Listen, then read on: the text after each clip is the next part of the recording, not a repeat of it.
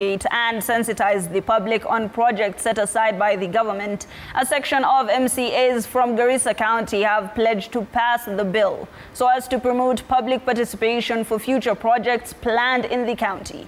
Speaking during a meeting held in Mombasa town, Majority Leader Mohammed Abdi has confirmed to the residents that the bill will be passed as law, while they clearly show a misunderstanding on the various projects set to improve different sectors. Other displaced populations, in this case the IDPs. As an assembly, as an institution which handles legislation, we want to make sure that public participation and civic education are carried out at the lowest level in our county of Garissa, so that we enlighten our public on what best for them to be done in terms of development, in terms of areas where the government will be doing programs that will support the local people at the grassroots level.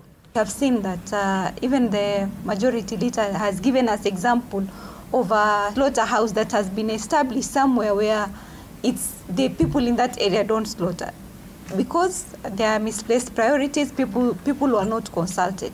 And those resources would have actually been used to get something that the citizens of Garissa would have benefited from.